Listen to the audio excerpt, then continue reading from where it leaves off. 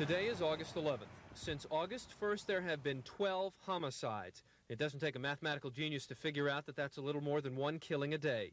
It doesn't take an expert on crime to figure out that the homicide epidemic continues unchecked. The first of last night's 4 homicides occurred here at Big John's Tavern, 310 Ponce de Leon. Fred Taratonis shot his wife Dorothy around 9 o'clock last night. She died at 3:15 in the morning. The next one was here in the parking lot of the Empire Liquor Store, the scene 11 days ago of another homicide. William Owens, age 59, was shot, the victim of an apparent robbery. At 2:15 in the morning, Bobby Lee Moore was shot to death outside his house at 288 Fairburn Road. The killing is suspected to be drug-related. There is no suspect in this murder. And homicide 146 happened at 2253 Evans Lane.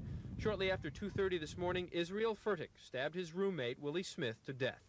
Police are still searching for suspects in 2 of the killings, and overall, of the 12 homicides in August so far, in only 3 cases have arrests been made, 1 domestic and 2 sudden anger. The other 9, robbery-related, drug-related, and cause unknown, are still without suspects.